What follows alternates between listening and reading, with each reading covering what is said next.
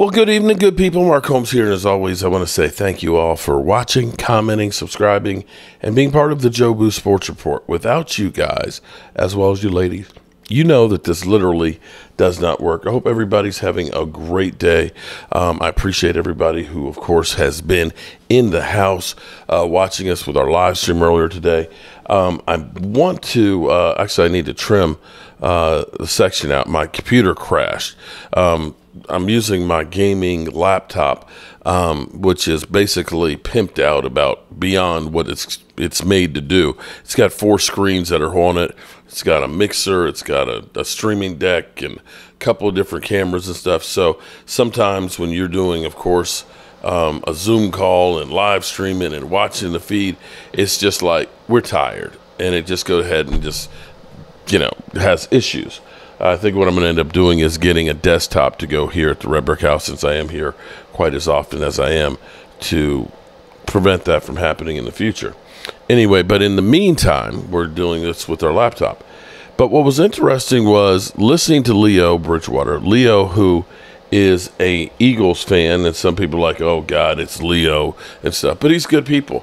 And unlike Philly 500, he's not scared to go to Dallas for the Dallas Eagles game. So he's going to be there with us. So if you want to meet Leo and everything else and find out about, getting high, you can definitely come down and check that out. And I hope to make that a big event.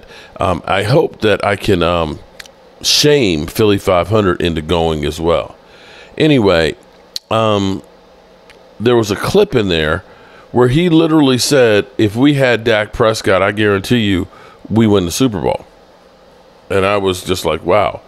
And going through, and once it's ingested from YouTube, I'll be sure to bring that clip to you, because, you got somebody looking from the outside in versus people that are on the inside that just say he's a garbage-ass quarterback. And I'm just sitting here looking at this. Hawkmania has the top 10 quarterbacks with the most touchdown passes in the last 2 years. And keep in mind, people talk about how bad Dak was the year before with the broken thumb, where he missed 4 games. Dak Prescott is 4th with 59. 4th. And he was short 4 games. Pat Mahomes has 68. Josh Allen has 64. Jared Goff has 59, tied with Dak Prescott. Tua, 54. And Geno Smith, 50. So there you have it. In talking to people, and Walker Wade is just like so down on the team and everything else, with Jerry Jones and not doing anything and so on. And that's another thing that Leo went through and said, your team stinks because you're owner. You don't do anything to try and help it. So I'm like, if you're saying the team stinks because of it, then why do you blame Mike McCarthy and Dak Prescott? If you're saying he's like, you kind of put it out there.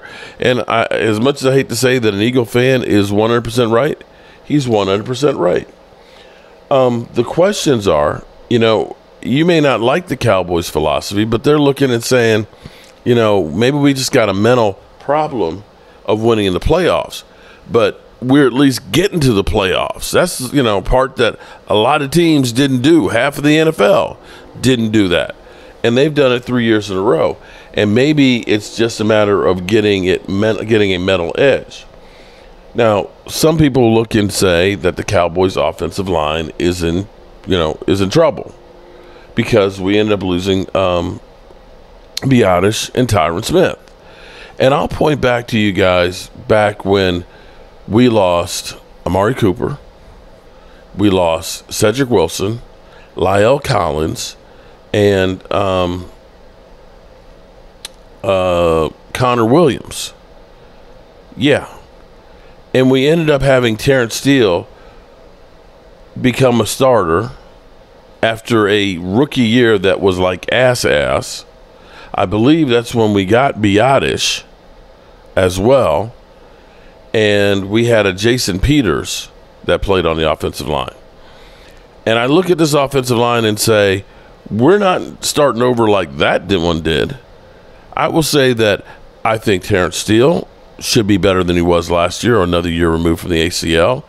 Zach Martin and Tyler Smith around the center. And, if Cooper BB is not ready to be the guy, we have Brock Hoffman, who started 3 games last year, and I dare say played as good, if not better, than Biadasz.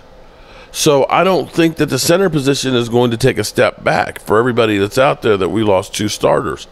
Yeah, we did. We lost 2 starters.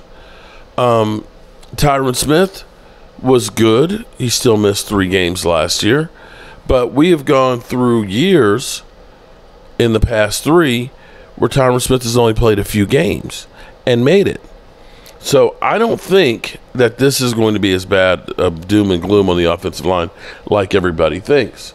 Now, here's the good news is you have a guy who has been there at playing tackle as well as guard, who's an all-pro now, mentoring Tyler Guyton.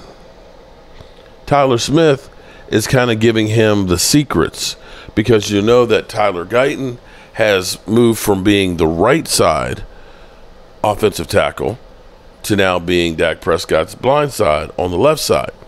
But what some people may not realize is he was still on the blind side because the quarterback that he blocked for was left-handed. So he's looking this way, which means he was still facing the best edge rushers on the right-hand side. Now, that's not to say there's not a major adjustment going from one side to the other.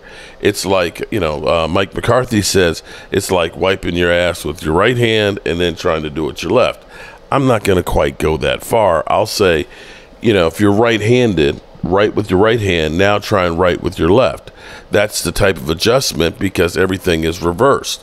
Your first step when you're on the right side is you're stepping with the right foot. Now you're on the left side. Now you're stepping with the left foot, and you're using your left arm as your punch arm as opposed to your right. So there is a learning curve to go with that. But here's where I'm not quite as worried, because the Cowboys do a bit of 12 personnel. They can put one of their tight ends out there to help Chip, and if they don't need it, he can become a pass catcher. You've got now one of the best blocking running backs back in Zeke Elliott, and I think that was more the move for the Cowboys to bring him back to be more of a blocker than necessarily a runner. I keep trying to remind people, because everybody's going crazy and saying, we need running back, we need running back. Mike McCarthy's MO has not been to rely on the run. It's been more run by committee before it was cool to be run by committee. And see, here's where you have to understand. The years Mike McCarthy has had lights out running backs have been actually some of the worst years that he's had. Years where he's had less running and less than 1,000-yard rusher, they've been more successful. So I'm going to say, for everybody out there saying that the Cowboys are going to suck, the reality is nobody really knows what's going to happen. Remember last year, people had the Jets as a Super Bowl favorite, and first series of the season, Aaron Rodgers gets jacked up, his Achilles tears, and then their season goes to crap. Nobody really knows. We can speculate, because that's all it really is, what's going to happen. You just really got to wait and see. But I don't think the Cowboys are as bad as everybody thinks. All right, good people. I will see you guys later. Peace.